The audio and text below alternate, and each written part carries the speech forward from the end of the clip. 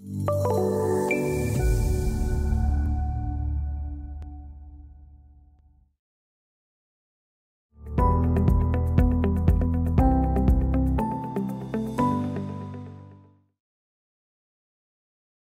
everyone, and welcome back to the MicroStation Visualization video series. My name is Steve Rick, Senior Consultant at Bentley Systems, and this video is the third and final video in a three-part series on the Populate tool. In this video, we're going to use the Populate tool to place multiple people in the bus loading area in the station model. I'm going to place a smart line, and then I'm going to draw an area. If I have some areas that I know I'm going to populate, I'll draw all of my areas first. Also, I would probably put these on another level called people. And there we go. I want to put people inside of there. We're going to go back to the visualization workflow, Home tab, and go to the Populate command. And we are going to change this to people. I want to do some spacing in here because I don't want just a whole big crowd of people. What we're going to do is give these 10 meters. Sometimes when you're doing people, instead of having one big area here, you might want to draw 3 or 4 small areas and populate those.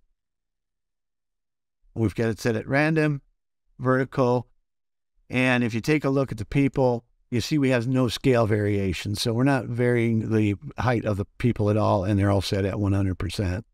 So my people are at 0 scale variation, and it's going to rotate them randomly, but everything's set at 100% scale.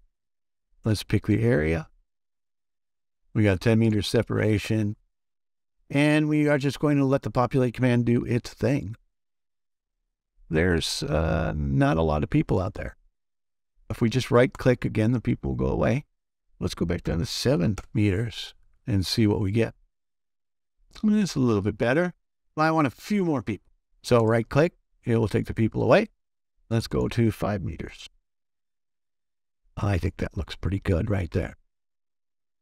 I'm going to accept that, and then I'm going to delete the area that I was working with. There we go. That is the Populate command.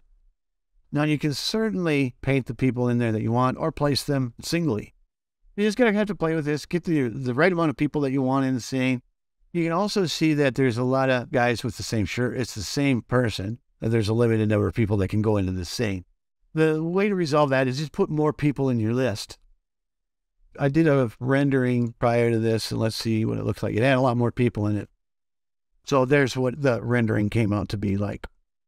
This was using the Populate tool to place multiple people in the bus loading area in the station model. Thank you for watching the MicroStation Visualization video series. Continue to check back with us for additional how-to videos, best practices, and tips on visualization and MicroStation. Take care, everyone.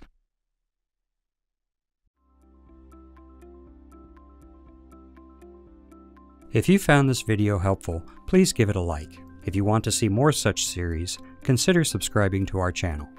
Thank you, and see you next time.